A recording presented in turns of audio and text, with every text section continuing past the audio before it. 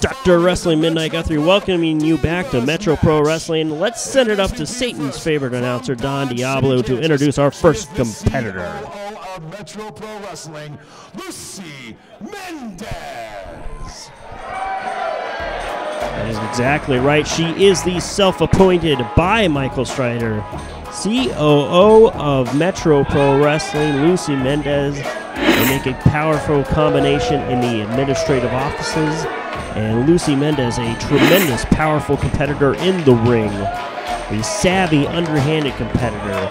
Not one you want to mess with, that is for sure. Back in the wrestling ring here tonight for Metro Pro. First women's action we've had in a long time here at Metro Pro, and one of her longtime rivals is coming to town, challenging Mendez in her home office here tonight for the first time. I can't wait for this one. It should be a tremendous bout between two competitors that know each other very, very well. Let's send it back to Don Diablo to make the official introduction. And introducing her opponent from Asheville, North Carolina, Darcy Dixon. Great to have the very muscular, very powerful Darcy Dixon here in Metro Pro Wrestling for the first time, making her debut here. No stranger to the ring ranks, though. Her Mendez's rivalry goes all over the place. They've had quite a number of matches in Resistance Pro Wrestling out of the Chicago area. They've taken their rivalry to areas on the East Coast. Dixon from Asheville, North Carolina, spends a lot of time wrestling in the Chicagoland area. Mendez, a native of Dodge City, Kansas, wrestles out of the St. Louis area. These two have gone back and forth for a number of bouts now. And for the first time, they bring their highly regarded rivalry here to the Metro Pro rings of the Kansas City area. So this should be a great bout. Two competitors that know each other very well. Mendez, of course, not liked by the crowd here in Kansas City whatsoever. Dixon, though, an unknown quantity to this crowd. We'll see how fiercely they get behind her, just for the sheer fact that Mendez has really been on a reign of terror with Strider. From an administrative standpoint, just the toying of the emotions of the athletes, and really, I gotta say, I don't know if I trust the accounting of Mendez one bit. She's a COO, but really, some of her background in schooling, I want to say, comes in the form of elementary education, which is certainly not an accounting background. So collar and elbow tie up. Dixon, powerful. Backs Mendez into the corner. Dixon is a fitness athlete, competes in fitness modeling competitions when she's outside the ring. Nice hammerlock applied here. Mendez, nice reversal. Now Mendez, as you know, fireman's carry takeover, trained under the watchful eye of Harley Race, the legendary King Harley Race, known throughout the state of Missouri, even in the Missouri Sports Hall of Fame. Mendez, a former two-time World League Wrestling Women's Champion. That is the home promotion of Harley Race's Wrestling Academy. Dixon, a longtime Resistance Pro Wrestling Women's Champion. So these two have championships between them. And as you can tell from the early stanza, they do know each other very well, as they are countering counters at this point and exhibiting some great mat wrestling here that is refreshing to see in the women's ranks here in the central United States.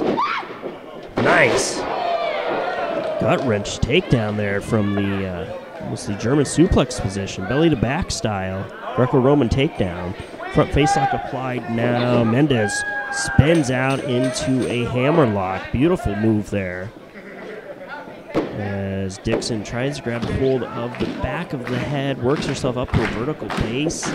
Body slanted in an unusual way, but she manages to work into an advantageous position. Waistlock applied now by Dixon.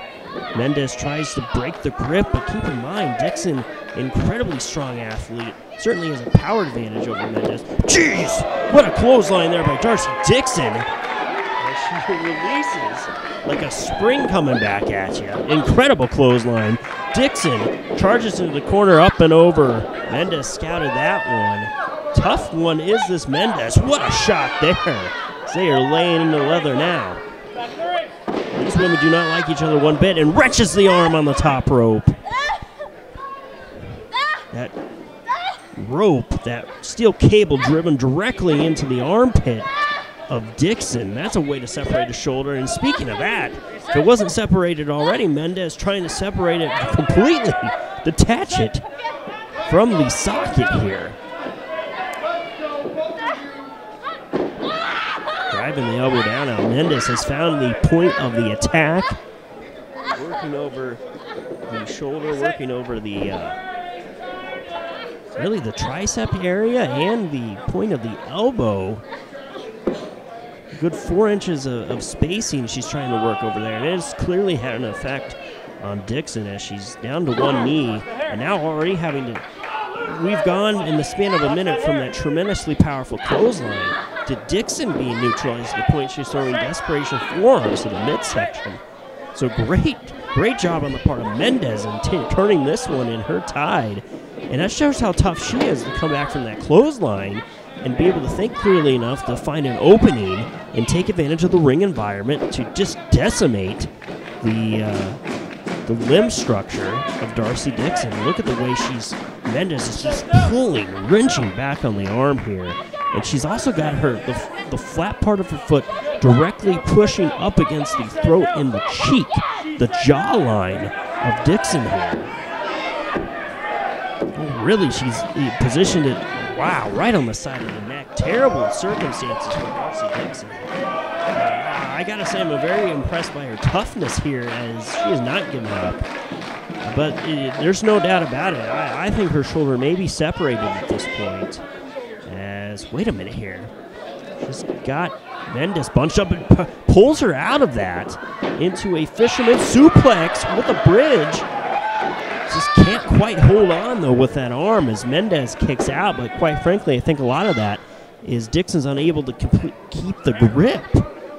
Thanks to the damage, I'm impressed she even got her over for that suplex. Wow. Lucy Mendez, the Dodge City Destroyer herself, decimating, just totally dissecting the left arm, the shoulder to the elbow area of Darcy Dixon. Specifically, the shoulder, the fulcrum of the shoulder inserts into the socket. Desperation kick by Dixon does not pay off as Mendez is just, wow.